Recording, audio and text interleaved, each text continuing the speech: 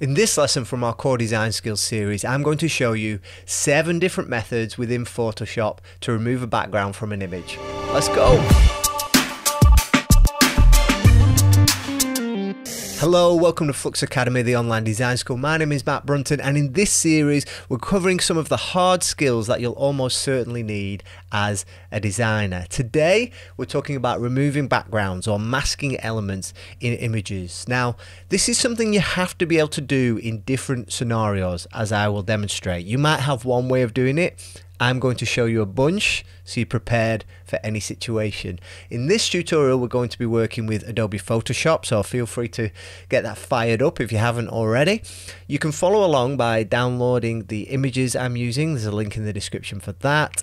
And other photo editing software is obviously available, although that was difficult for me to say. And there are online tools that you can use for removing images. I'm aware of that, but we're going to use Photoshop because it's been the industry standard application for 25 years. So I think that's enough reason to at least do one video on it. So we have this parrot in Photoshop, and we'll leave this file for you so you can download it. Thanks to Kevin Mueller, who's uploaded this to Unsplash. So let's look at some different techniques. So first of all, this layer is locked, so I'm just going to click on this lock icon and it's now unlocked. And what do we have here in the properties panel? Remove background. What? Click on that. If you're an old school Photoshop user, you might not know this exists. There we go, done. End of video. Not quite. So it's missed a little bit. Now sometimes this works. Now this uses AI, and that doesn't stand for Adobe Illustrator, it stands for Artificial Intelligence, and it's getting better and better, which means that it's doing a real good job at detecting these backgrounds. Let's put a nice bright green in the background so we can see where we're at. Is that the best contrast? Maybe blue. And it's missed part of the branch, but it's done not a bad job, even going around the feathers here and whatnot. It's missed off part of the beak, but solid 5 out of 10 there for Photoshop's remove background feature. I should have duplicated this layer straight away. I should tell you that you should always duplicate and edit non-destructively. I'm going to delete the layer mask. So I'm going to name this. So this was remove background. Now what it's doing is 2 steps in one. So let me show you those. So if we duplicate, and then we'll select the one underneath this layer, it is selecting subject, which is available here, which again it's doing by that automatic process. The software is learning through many images, and it will get better. And then it is masking. So there's a little button down here, add layer mask. You click on that and you can see, and this is a tutorial for, you know, people a bit newer to Photoshop, but you can see that I'm just going to make these layers panels slightly bigger so you can see next to your layer you have a link symbol, and it's linked to this mask. So the mask shows as black and white, and what that means is all the white image part of the image is what is being shown, and the black parts are the parts that's being hidden or masked. So it's a really important thing if you're just here learning Photoshop, which is why you should be here. If you're looking for tips on gardening or chemical engineering, wrong video. So that is what remove background does. It selects the subject and then it masks it. Now we can do more because obviously this is not quite right. So that will often get you started, and you'll see as we learn some other techniques how you can combine more than one technique, and sometimes that will just work and it will be a good enough solution for what you need, and certainly as the software improves. So I'm going to rename this subject so we can keep a record of what we're doing. Right, let's duplicate this layer again. Let's try this again. By the way, this shortcut, if you hold Option and then click on a layer, you can show that layer and hide all the other layers. So this layer, we're now going to try some other options. So we see we actually have a select menu at the top here, and we click on that. So we did select subject. Now we're going to try select focus area, because it feels like this background, which is very dark, has just been blurred out with a shallow depth of field. So field. So now the focus area, it's automatically selected, and we can see it's going around the parrot. If I zoom in a little bit, you can see the marching ants on the selection, but it's selecting the whole bottom part of the image, which, if that's what you wanted, would be okay if you just want to replace what was at the top.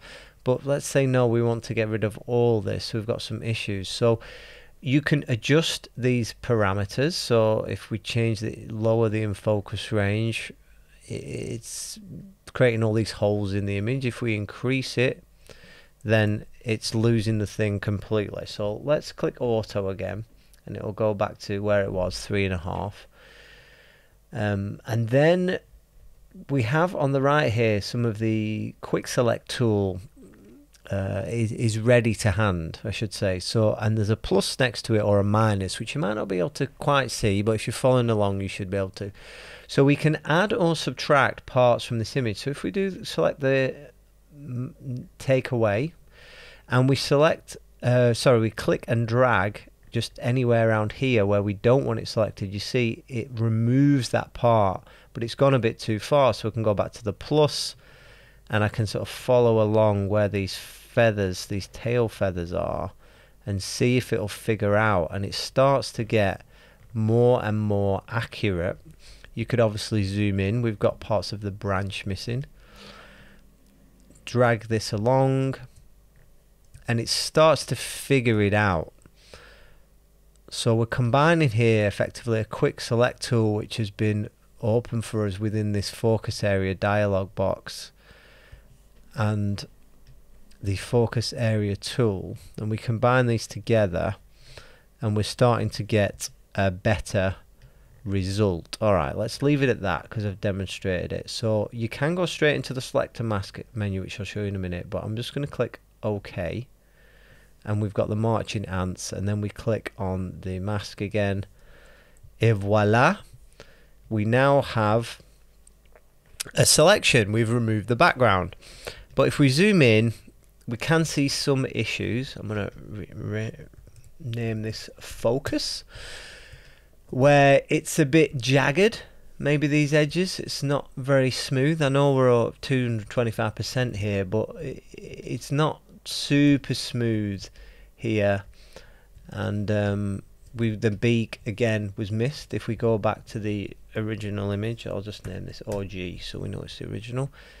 We turn that on and off, we can see the beak part of that is missing. So focus area didn't quite get us there. That's another option, particularly if you've got an image like this where it does appear that there's a very shallow depth of field, a low f-stop, to achieve this sort of look. So let's try something else. So we had some more things under here. So like we also had, we've done subject, we've done focus area, color range.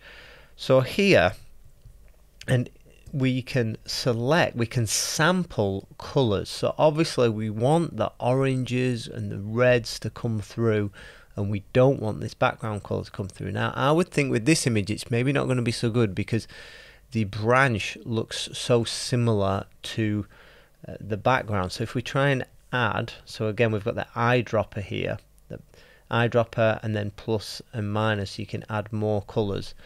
If we try and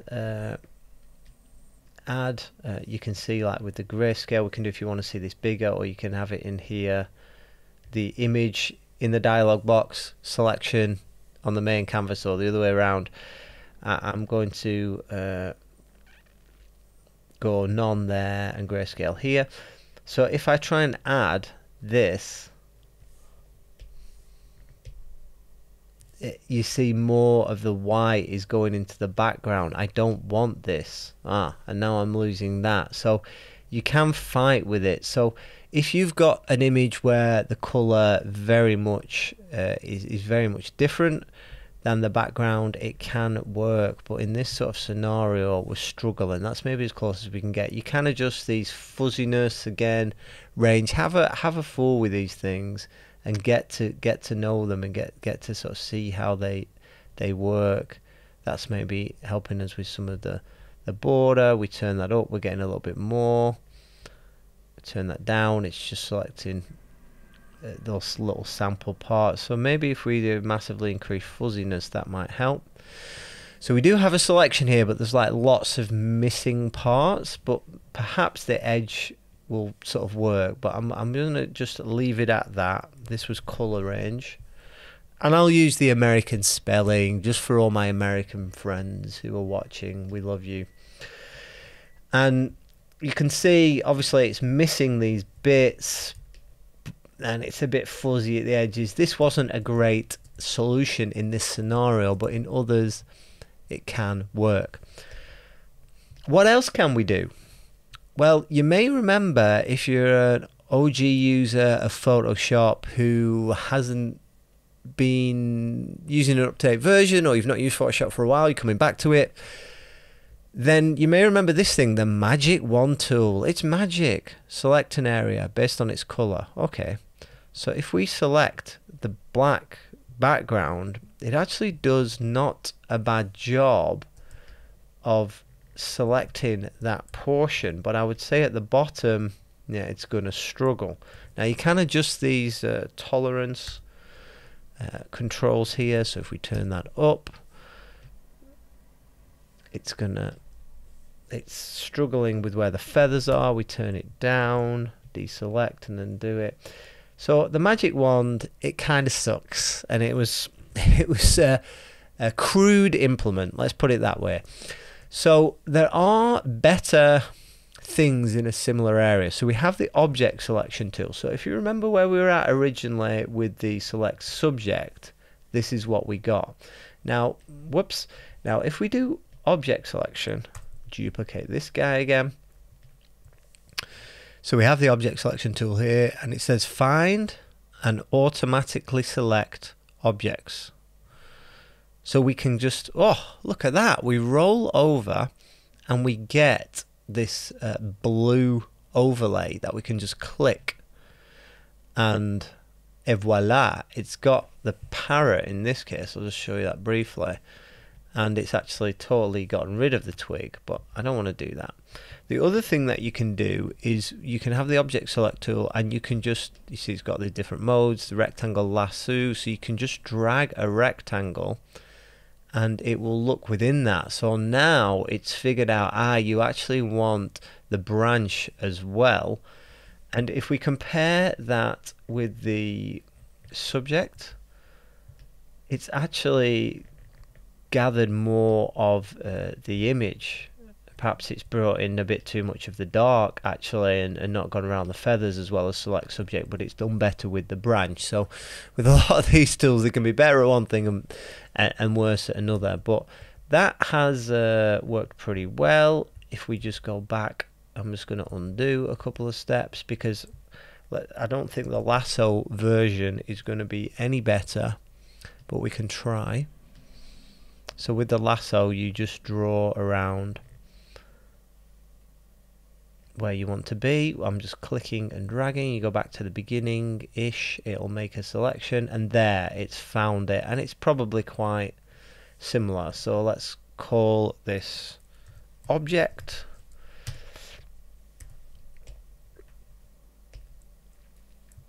And related to the object, and you might have seen that in the menu there, is the quick selection tool. And this one, according to Photoshop, makes a selection by finding and following the edges in an image. So you get a little demo, but we just need to click and drag along. So we have this tool selected, and by the way, the size of it here is at the top, 70. You can make that larger, smaller by dragging on this menu. You can also make the edges of it hard, so they're totally solid, or get this gradual softening on the edges. So you have options here, and you either have the select, add to the selection, or take away from the selection. Okay, so this size is probably good. You can also use the shortcut, the square brackets, just hold it down and you can make that smaller and larger. Alright, so something like this. You don't want it too large. You start going over the side, it's going to do this kind of thing. So let's just deselect, make it a little bit smaller. Let's try again. We'll just go around the edges. I've got this this yellow circle, by the way, is in the screen recording. That's not part of Photoshop's interface. We drag along the edges, and you can just keep adding to it. Whoops, you see, so this has happened now. We've gone over the edge and it thinks all this bottom part. So all you do, you can either go up to the top and select the negative minus selection, or you can just hold down Option and drag, and we can take parts away. And then because we held it down, it's gone back to plus, so we can try adding. You can obviously zoom in and you could make the brush smaller, and you could get more detailed, but the software it's not following exactly where I'm dragging it. It's looking in that area, and it's looking at each pixel and saying, where shall we draw the line, where is the separation between these objects. And here at this point, I mean, with the feathers, I mean, look at that, what's the background and what is the feathers? It's very, very close. So this is where it gets limited, but we've done a decent job there, except we've missed off the beak. So let's just try and bring a little bit more of the beak in. Again, look how similar this is. So that is where you get into the limitations. And so we'll call this quick, because it's for the quick selection tool. And if we go back to, 50%, get the whole thing in frame, that's probably the best yet. It's done a decent job. Not so good underneath, but it's pretty much there. If we just turn this on and off here, you can see we've not quite got that branch. I could have spent longer with it.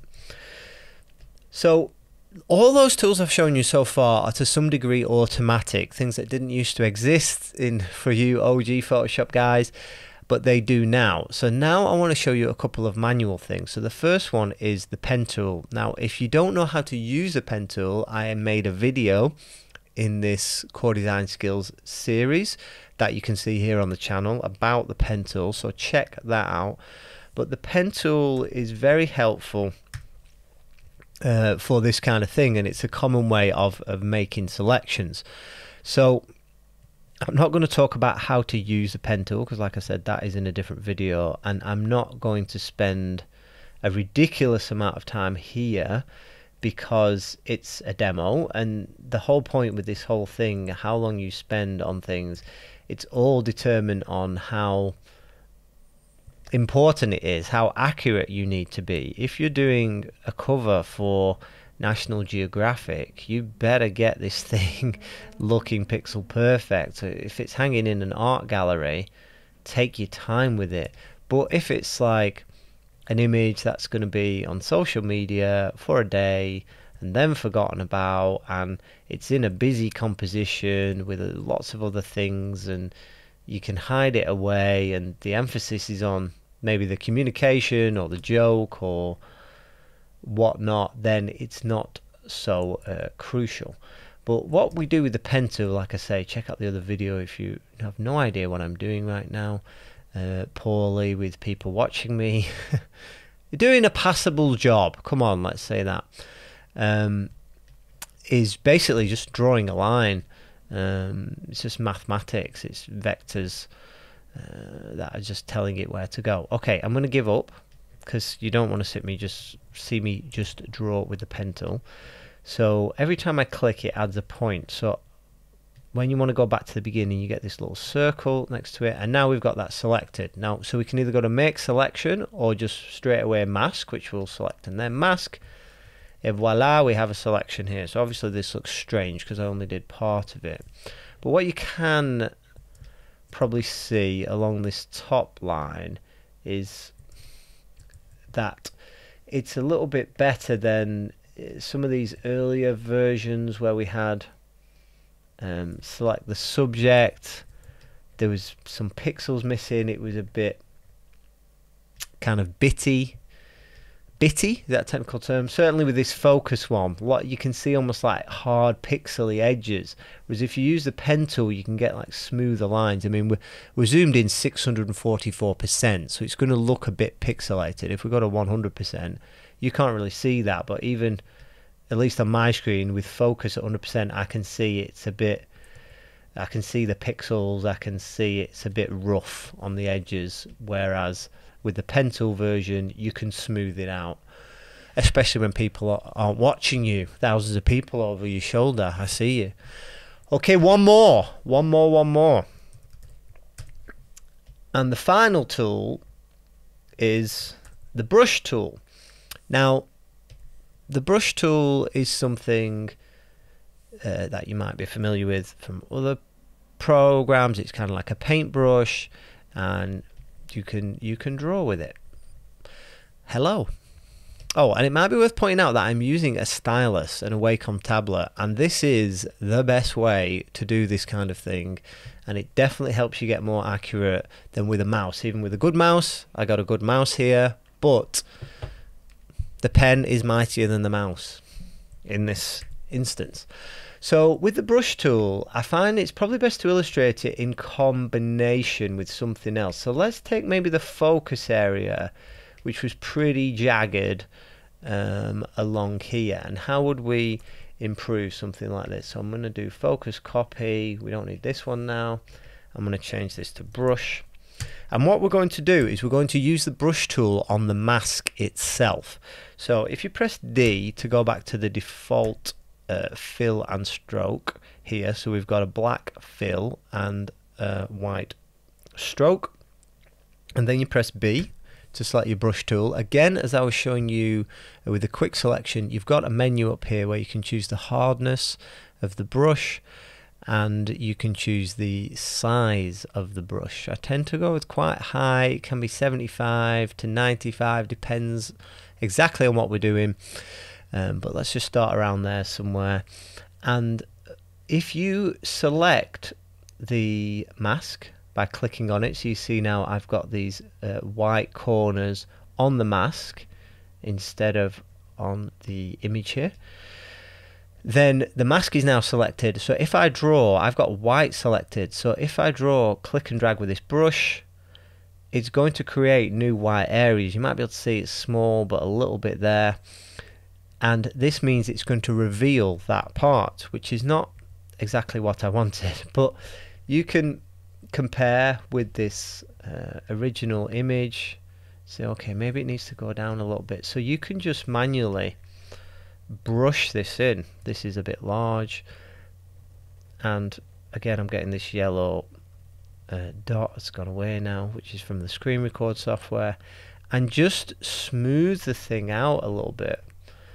And you know, you can be rough with it, and then you can, if you press Shift and X, if I can see my keyboard under my microphone, you can then go to black, which you see the fill and stroke are swapped.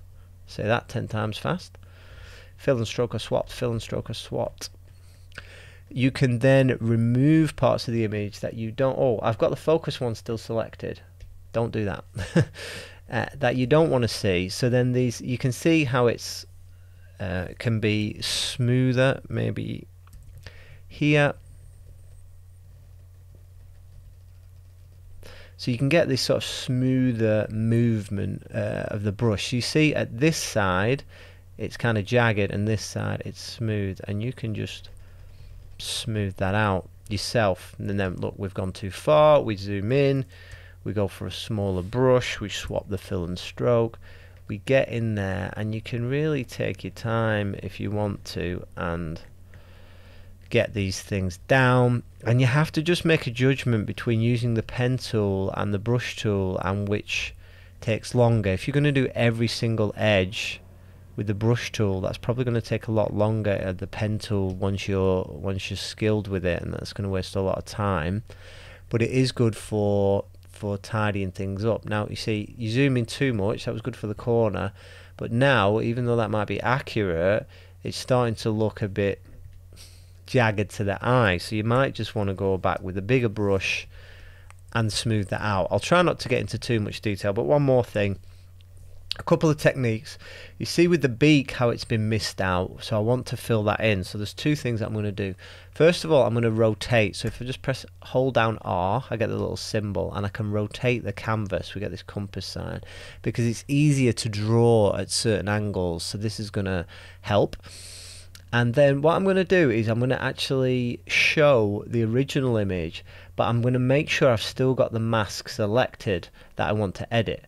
And I'm going to, just by eye, with the white brush selected, draw along the edges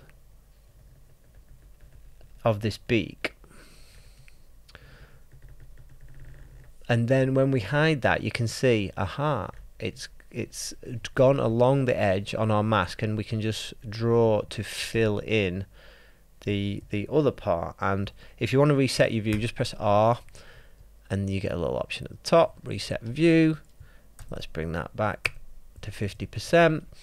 And there's more work to do with that, but we're getting towards a decent result already. We could go with the brush tool now, work on these edges that are a bit pixelated, get rid of maybe some of these black bits because they look a bit too similar to the background, and just tidy the thing up with the brush. And you could literally do even, you know, like hairs on a head. If you imagine like how thin, I mean, we can bring this down to 1 pixel wide, and you could sort of bring out this kind of thing. Now obviously we're not doing that here because this is part of the black background, but you can go as small as 1 pixel at a time if you want to edit with a brush, and that's how you get ultimate accuracy. And that's how like maybe fashion portraiture and retouching and things like that are done.